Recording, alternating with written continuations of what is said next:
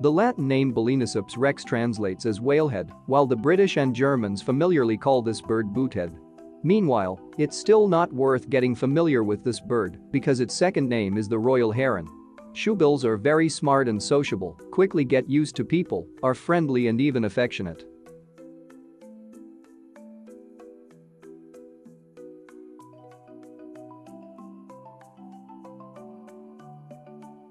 And the bird behaves in a truly royal manner, with unchanging dignity.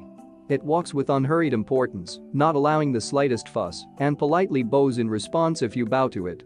These bows are genetically determined and used during the courtship ritual. The birds bow, shaking their heads a little and harmoniously clicking their epic beaks. It turns out very cute and elegant. But in relation to their children, these cuties are real monsters.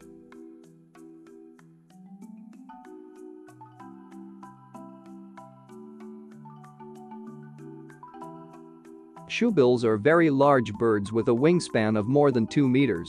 Shoebill is a relative of the pelican, but much less good-natured. They lay no more than 3 eggs at a time.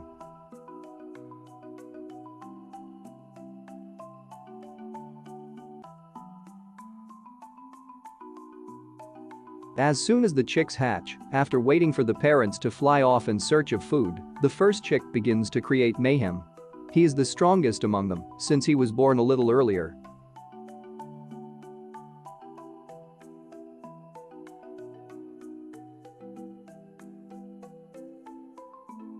The chick will push other eggs and chicks away from the nest and peck at its brothers and sisters. But even if they miraculously survive, the parents, as it turns out, did not intend to raise more than one offspring. The remaining eggs are a reserve in case the first one does not survive.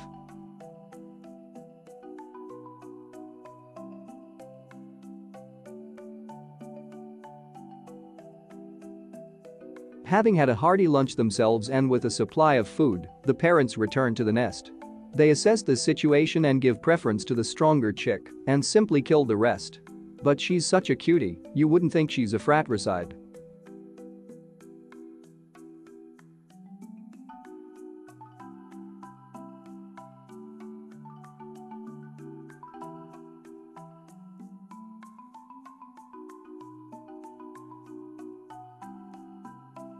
And these sounds are not machine gun fire at all. This is how the shoebill talks.